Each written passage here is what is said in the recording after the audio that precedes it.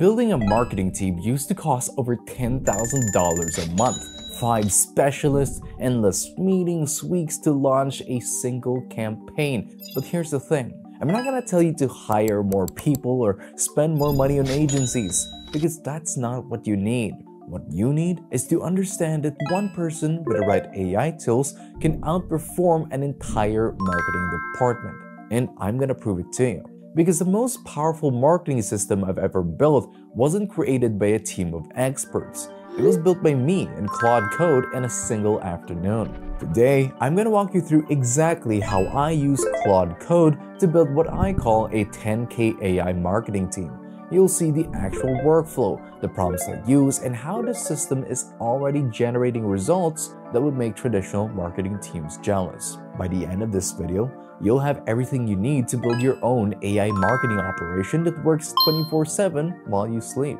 I added the AI tools that we're gonna use in the description so you can check it out. Before we jump into building the workflow step by step, I want to give you a quick look at how it actually works in practice. For this demo, you can see here that I will send a message into Telegram asking to create an event with a date, time, and title.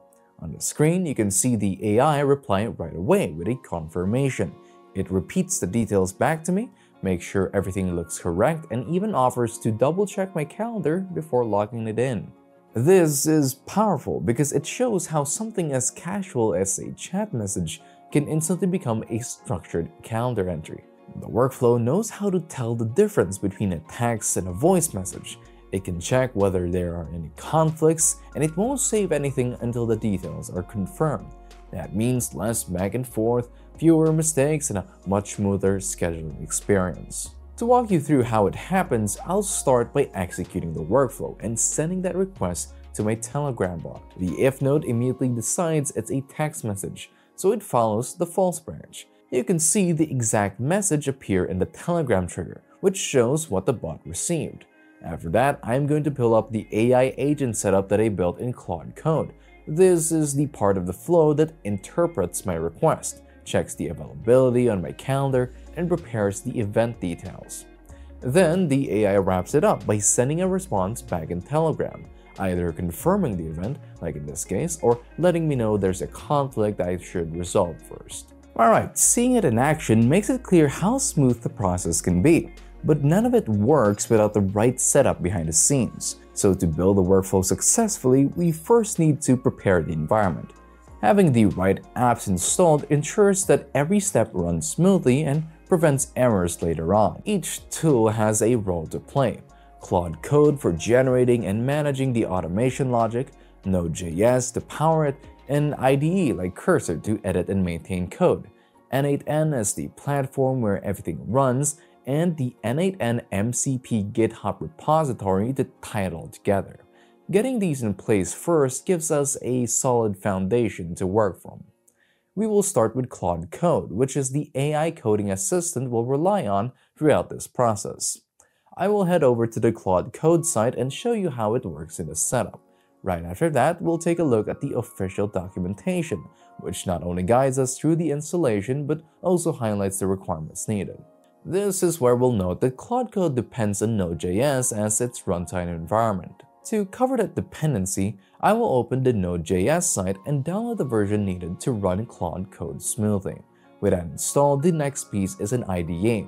For this tutorial, we'll use Cursor, which makes editing and managing code easy, though technically any code editor will work if you already have a preference.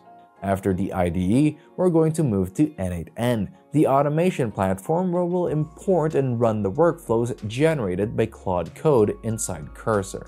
This is where everything comes together and executes.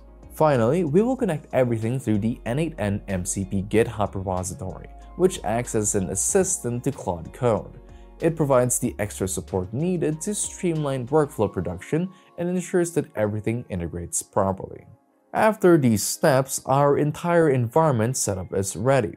Claude Code, Node.js, Cursor, N8N, and the N8N MCP repo, all working together so the workflow can run without issues. The environment is locked in and ready to go. However, setup alone doesn't create results. Our next step is to shape the idea for the workflow we're gonna build. To do this, we prepared two prompts that look very similar at first glance. The key difference is that the second one includes an extra instruction, which is use N8N MCP, while the first one leaves that out. Comparing these side by side gives us a clear view of how workflows behave with and without MCP involved. This is how it works. I'll open Cursor or whichever IDE you prefer and start with prompt 1MD. After that, I will switch over to prompt 2MD where you'll notice the additional step that calls for MCP. That single change is what enables the agent to pull free time slots directly from a calendar and build scheduling automation into the workflow itself. This shows the added value of MCP in real time. Looking at both prompts, we'll see how MCP improves accuracy, reduces errors, and makes the automation process more efficient. It's a simple way to highlight the practical difference between a standard AI prompt and one designed to leverage MCP for stronger results. Seeing how MCP changes the outcome makes it clear why the right setup matters. To put these prompts into action, the next step is getting Claude Code up and running inside the IDE so we can start building directly. Getting Claude Code running inside the IDE is the step that unlocks everything. In our case, we're using Cursor, but the process applies just as easily in other editors too. The setup itself is straightforward. Start by heading to the Claude Code documentation site and copying the standard installation command.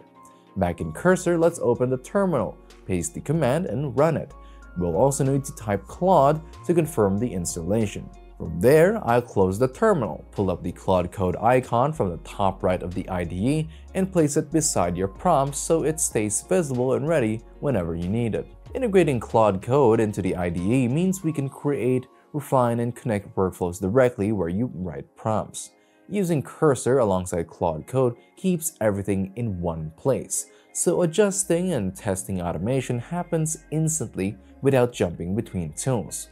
The result is faster, smoother, and more efficient development. Now, the real test begins when we finally hand Claude one of our prepared prompts and see what it can actually build. Up until now, everything has just been set up, but this is where the written instructions turn into a working N8N workflow. Running this first build also sets up the comparison we'll make later between results with and without MCP. And turning a plain text prompt into a functioning workflow in one pass is the heart of this whole process. At the same time, seeing the gaps when MCP isn't involved makes the difference obvious. It's the best way to show how MCP improves accuracy and completeness. I'll start by typing. Read prompt 1MD and build a complete N8N workflow on the build idea. After waiting for Claude Code to finish, I'll look for the one line that says, "I've created a complete N8N workflow." That's the signal the output is ready. From there, I'll head over to n8n.io, create a workflow, and click the three dots beside the save icon. Importing the workflow and hitting open brings it in, but right away we can notice here that something is off. The workflow is filled with question marks, showing that while it was generated, it isn't complete or ready to run, setting the stage for why MCP is so important in the next step. The first run showed us what happens without MCP, so the next step is to bring N8N MCP into the picture and run the second prompt with it enabled. Here, I want things to really level up, because MCP acts like a direct bridge between Claude Code and N8N, filling in the blanks that were missing before and producing a cleaner, more reliable workflow. Inside Cursor, I'll start by creating a new file and naming it mcp.json, then pasting in the prepared setup code for Windows. With that in place, I'll open the terminal and grab the installation command directly from the N8N MCP GitHub page. Let's run that command and get MCP installed, and once it's complete, I'll close the terminal to keep things tidy. Next, I'll click the Claude icon at the top right of the IDE and move it alongside the prompt so it stays visible and ready. Typing /mcp is a quick way to confirm that MCP is running properly inside the editor. After pressing escape to get back into command mode, I can finally test the second build. This time, I'll type Build at prompt2md and use N8N MCP. Build a complete N8N workflow. From there, Claude starts creating the workflow again, but with MCP active, the process is a lot different. It may take a little longer since MCP is checking details and filling in missing pieces as it builds, but the extra time will definitely pay off. Instead of the incomplete result we saw earlier, the workflow now comes through much more polished, with errors resolved along the way. The next step is to bring the MCP-powered workflow into N8N so we can see how it compares. After Claude confirms that the workflow has been created, I'll open the generated JSON file and take a quick look at the structure. From there, I'll head over to the N8N dashboard, create a new workflow, click the three dots beside the save icon, and select Import. Choosing the JSON file and hitting Open loads everything directly into N8N. Once the workflow appears, we can see that this build is much more complete. The nodes are already in place, the logic is intact, and aside from connecting credentials or making small adjustments, nothing major needs fixing. Unlike the first build, there are no question marks or placeholders scattered across the nodes.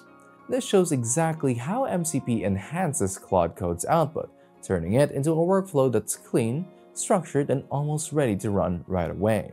At this point, the workflow is already in place, but it's not quite ready to run as is. A few adjustments are still needed so the automation can function reliably from start to finish. To do this, I'll start by tidying up the workflow for readability, then connect the Telegram credentials in both the trigger and download voice nodes.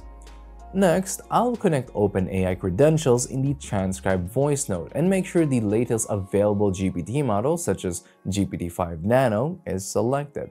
After that, I'll reconnect Telegram credentials in the send response node so replies work smoothly. Inside the AI agent tool, the generated create event node can't be used directly, so I'll replace it with new Google Calendar tools. First, I'll add a create event tool, set its resource to event, operation to create, choose the right calendar, and copy the start and end times from the generated node.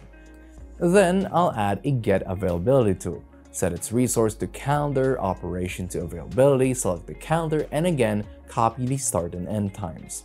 We will also remove the incomplete Google Calendar nodes that Claude created. Lastly, I'll review everything once more, making sure every connection is in place. At this stage, the workflow is no longer just a generated draft. It's a complete usable N8N workflow automation built with Claude Code and Cursor, now fine-tuned and ready to execute. And that's the full walkthrough. See you in the next one.